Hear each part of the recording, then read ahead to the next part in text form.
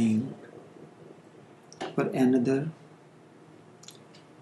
session with Tao Overflows. Breathing, the tool of awakening. Breathing, the tool of awakening. Each one of you use a smartphone, mobile.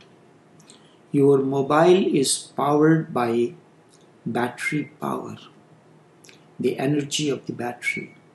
If you want your mobile to function properly for a long time, for its entire duration, you need to have its battery fully charged so that it can power the functions of the phone. So too, human life is powered by life force, L&YT, or Pran Urja. Pran Urja. To charge the battery of the mobile phone, you have to connect it when the energy, when the level of power is getting less, you charge it to electrical socket. So connection with the electrical energy begins to charge your mobile battery. So too, your life is powered by life force, L&YT, Pran Urja. This Pran Urja is to be connected to cosmos, the cosmic source, just as you connected through the, if I use the word umbilical cord, you connected your mobile to the electrical socket. So too, through the umbilical cord of breathing, conscious breathing, you connect you to the ultimate source of energy. So conscious breathing is one of the most important and key factors. If you want to keep your life fully energized, you have to focus on your breathing. The breathing, now what happens if I ask you to close your eyes and observe your breathing? Breathing has three parts: inhaling, exhaling, the gap between the two, that is rechika. You have to take deep breath, hold it for a few seconds, and with the same intensity exhale. But then if you sit down in deep breathing, you will start itching here, there, thoughts will arise, you will start fidgeting in the chair.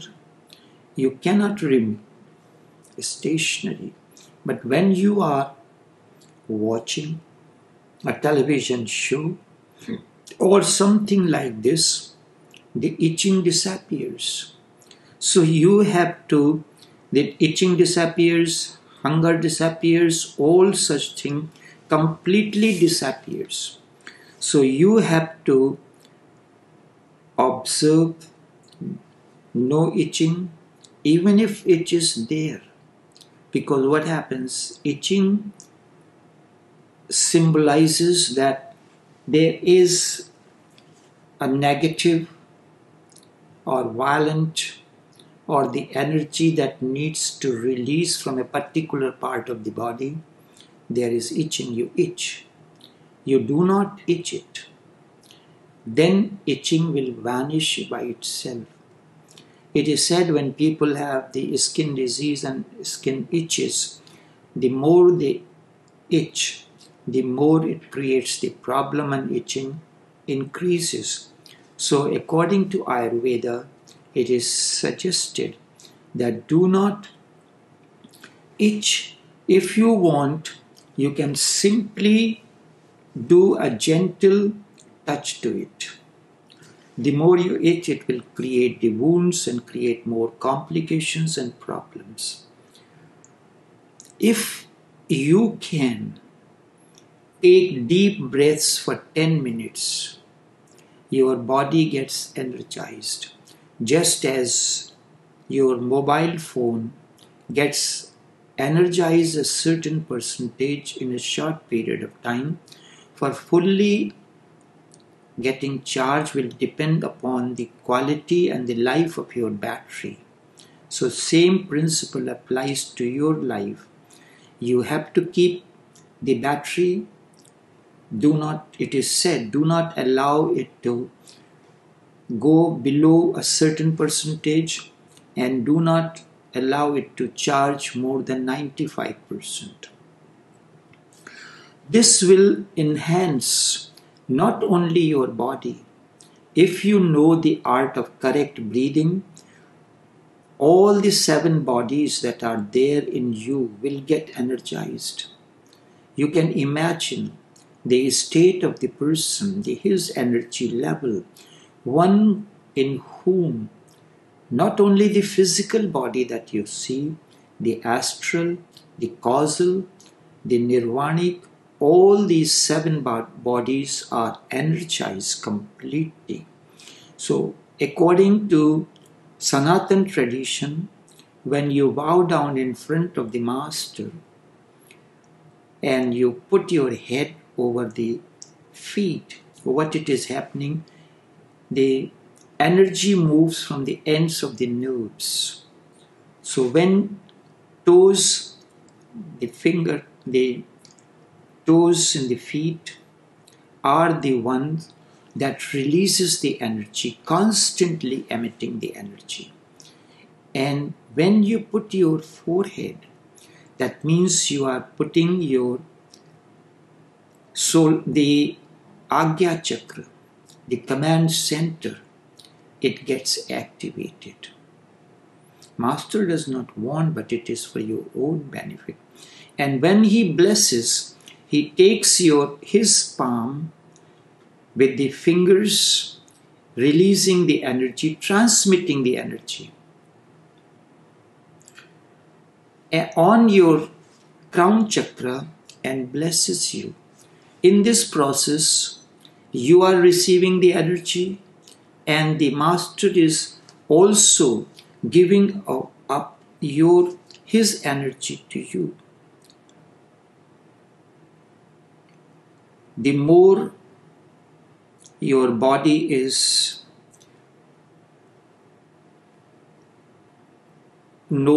understands the process of breathing, then it may be possible for you to engage in multitask. But when you are listening to this live broadcast, maybe many things are going on. If a message comes on WhatsApp, there is a discontinuity between you and me, or if any other things comes, you have not attained a state of total focus, total alertness, and you are engaging in so many other things. You have seen a master chef working in the kitchen. He is the master chef, guided by many others. There are all the entire restaurant is full with all the tables are occupied. Each table will have an order of 5 or 6 dishes. If your order is not completed within a desired time frame, the service of the restaurant is considered to be very poor. So each chef is doing multitask. On one burner he is cooking one thing, next burner he is cooking the next thing. Simultaneously he is occupied with all the burners and cooking things. So he has developed the art of multitasking, but you have not. First you have to learn the art of breathing, not to unconscious breathing, conscious breathing. When you are hugging a person, your focus is on many other things, but not on your breathing.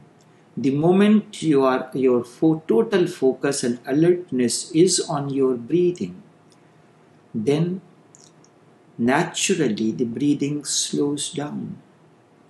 And in that, so for you the hug is important, but the breathing is the one that energizes you.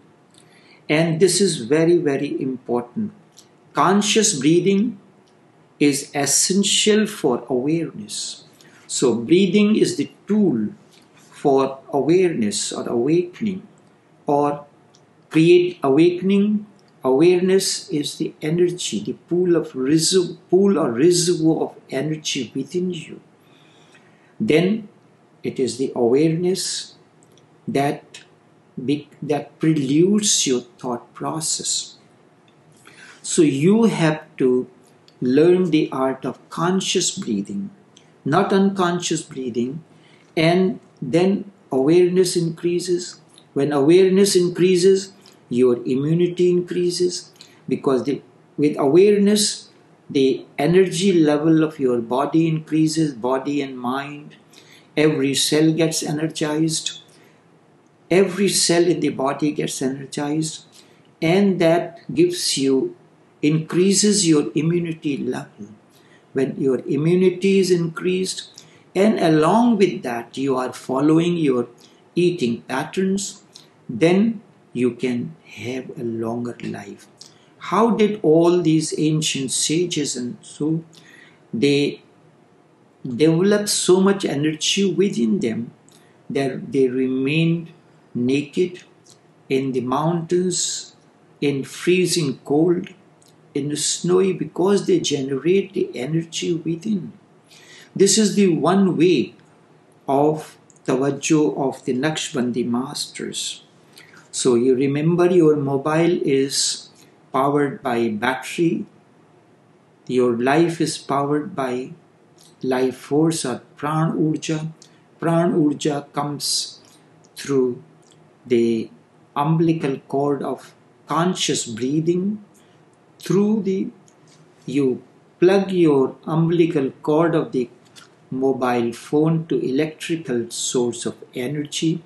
Through conscious breathing, you connect your umbilical cord of breathing to the cosmic reservoir of energy supply, and then focus or the alertness, you will continue your breathing. The more focus and alertness is there, you have on your breathing, in the same proportion, your immunity will increase, your energy level will increase, because immunity and energy level are directly connected to one another. And also, the bodies get energized in another way.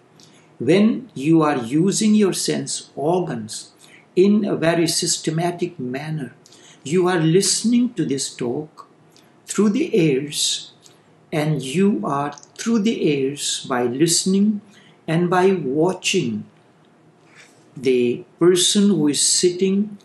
There is no fidgeting. So through the two ways, your energy, your life energy is being energized through the eyes and ears. So sometimes, if you look at the person very deeply and you are hearing his breathing through the ears, the subtle aspect of it, you get energized. This is what happens when you are embraced or hugged by the master or your spouse, transmitting the energy on your crown chakra and blesses you. In this process, you are receiving the energy and the master is also giving up his energy to you. The more your body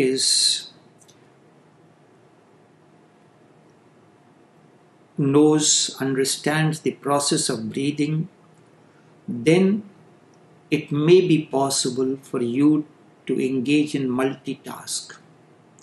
But when you are listening to this live broadcast, maybe many things are going on.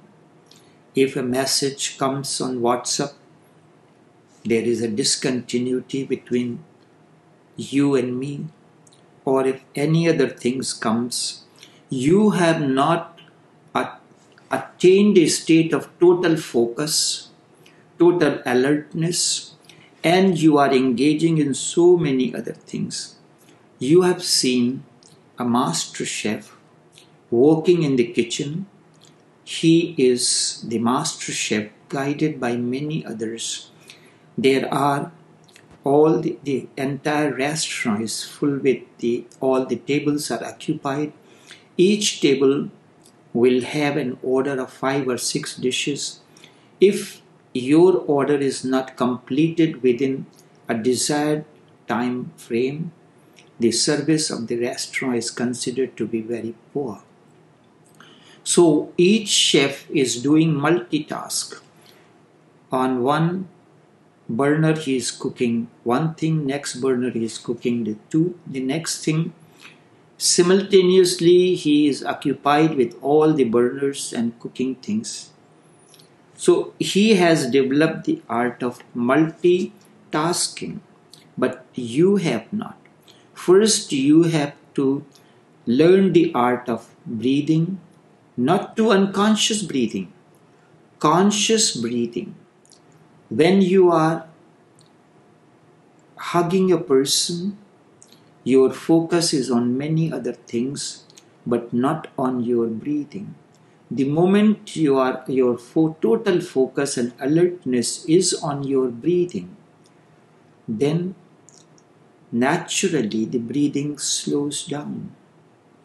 And in that, so for you the hug is important, but the breathing is the one that energizes you. And this is very, very important. Conscious breathing is essential for awareness.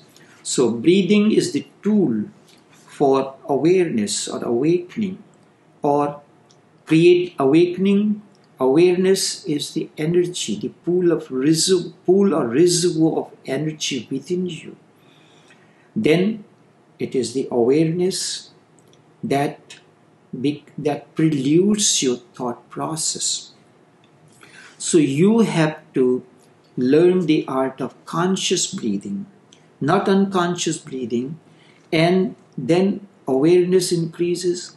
When awareness increases, your immunity increases, because with awareness, the energy level of your body increases, body and mind.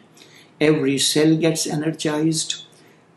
Every cell in the body gets energized, and that increases your immunity level. When your immunity is increased, and along with that you are following your eating patterns, then you can have a longer life. How did all these ancient sages and so they developed so much energy within them that they remained naked in the mountains, in freezing cold, in snowy, because they generate the energy within. This is the one way of Tawajjuh of the Naqshbandi masters. So you remember your mobile is powered by battery. Your life is powered by life force or pran urja. Pran urja comes through the umbilical cord of conscious breathing. You plug your umbilical cord of the mobile phone to electrical source of energy. Through conscious breathing, you connect your umbilical cord of breathing to the cosmic reservoir of energy supply, and then focus or the alertness. You will continue your breathing. The more focus and alertness is there, you have on your breathing, in the same proportion, your immunity will increase, your energy level will increase, because immunity and energy level are directly connected to one another. And also, the bodies get energized in another way. When you are using your sense organs in a very systematic manner, you are listening to this talk through the ears, and you are through the ears by listening and by watching the person who is sitting. There is no fidgeting. So through the two ways, your energy, your life energy is being energized through the eyes and ears. So sometimes, if you look at the person very deeply and you are hearing his breathing through the ears, the subtle aspect of it, you get energized. This is what happens when you are embraced or hugged by the master or your spouse. You can be energized. Your immunity can increase, but it does not happen when the spouse hug one another. The focus remains on many other things. When the master hugs you, or you put your forehead at his feet and his hands naturally touch your crown center, the energy circle is complete. Energy begins to flow and you get energized. So as you are conscious of every act of breathing, in embrace, in a hugging manner, your alertness or awareness is on your breathing. Through this, is your breathing rhythmic or chaotic? If it is rhythmic and the breathing of your spouse is also breathing, a connection is established, you are energized.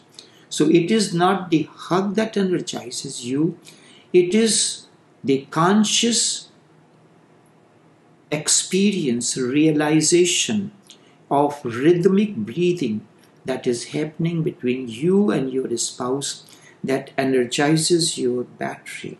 It is very important for immunity, is very important for your health.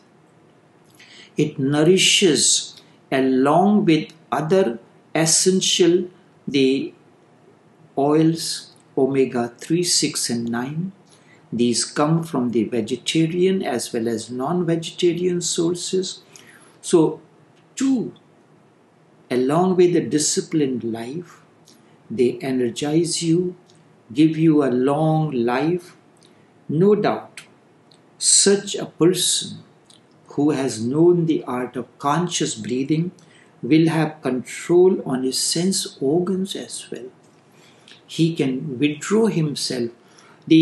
You get stimulated because your entire focus is on that particular organ. When through your effort you are able to withdraw your focus from there and on the breathing, then it happens, the performance increases. That begins with breathing, conscious breathing or breathing movement or breath awareness. To use mobile, You need the battery power to use your life, your body, your mind more efficiently.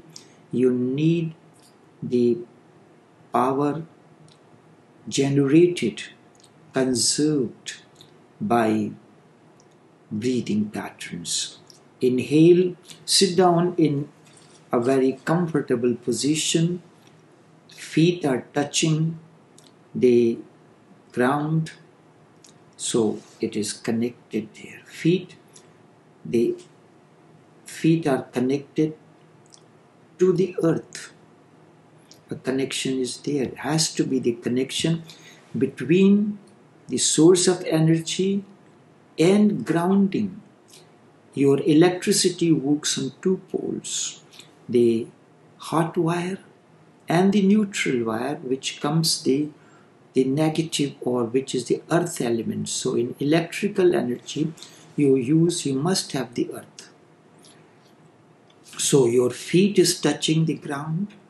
If you are sitting on the chair, between your back and the back of the chair there should be no gap. You can keep a pillow so your back remains straight. Your head is only moving, keeping a 10-degree angle. In that there is connection, the positive energy through the breathing, and when you breathe, positive energy is coming. It is neutralizing the positive current.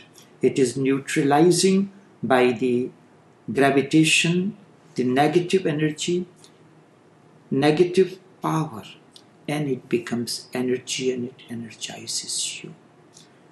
Only this much for this broadcast. Tao Overflows. I will, this afternoon, evening, I will speak on some other such topics. What is the relationship between Kama Sutra and Vijnana Bhairava Tantra? What is the difference or relationship between Kama Sutra and Vijnana Bhairava Tantra? Only this much for this live broadcast. Until we meet again,